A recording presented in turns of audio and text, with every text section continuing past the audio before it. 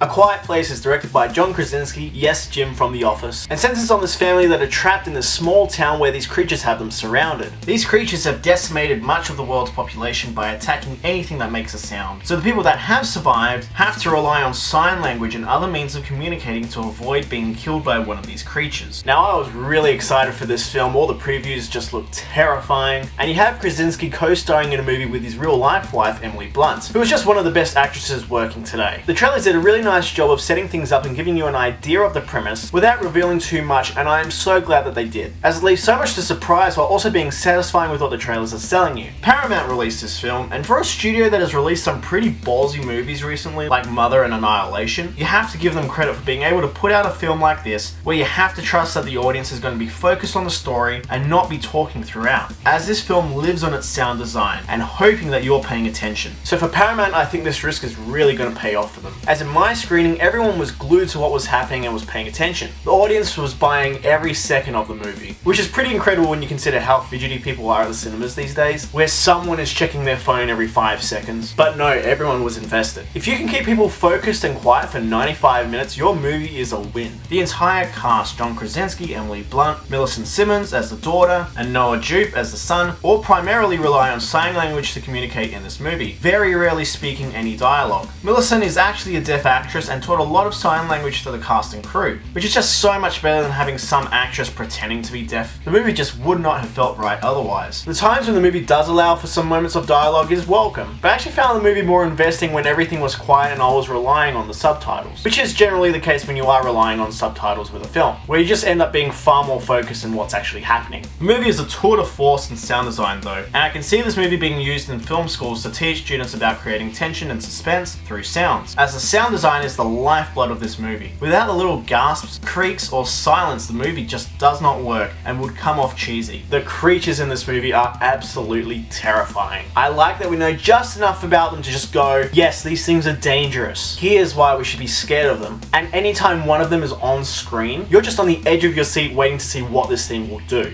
I am glad that they don't drag out revealing the monsters. You know pretty early on. The movie decides to use them scarcely and has something to dread when they do appear, which I thought was very effective. Some things in the movie are a little telegraphed, where a character will be near an object that you just know is going to cause some sort of sound, or it will be important to the plot in a few minutes, so things can be a little obvious or predictable at times. The one major issue I have with this movie involves a scene where water is flooding up a room. Prior to this scene, the characters have been very careful in being prepared, but this moment felt like a major oversight and was a dumb horror character moment for me. Other than that, everything comes together the way it should, and I found the ending really satisfying. There are some jump scares in the movie, but most of them are integral to what's happening and didn't come across too cheap to me. The movie has that usual gritty post-apocalypse look to it, but it all looks beautiful, especially during the night scenes where a lot of low lighting is being used. The creature designs work great within the world, and I'd love to see more of them if a sequel is ever made. To me, this is the Don't Breathe or Get Out of 2018. A really smart, inventive horror film that takes a lot of risks within the genre, and I think a lot of people will be coming back to this movie in the years to come. Safe to say, I think everyone will be wanting John Krasinski to come back and direct more horror after this movie. A Quiet Place gets an 8 out of 10 from me. Guys, I hope you like this review. If you want to see more reviews just like this one, stay right here for your Monofix. Bye guys.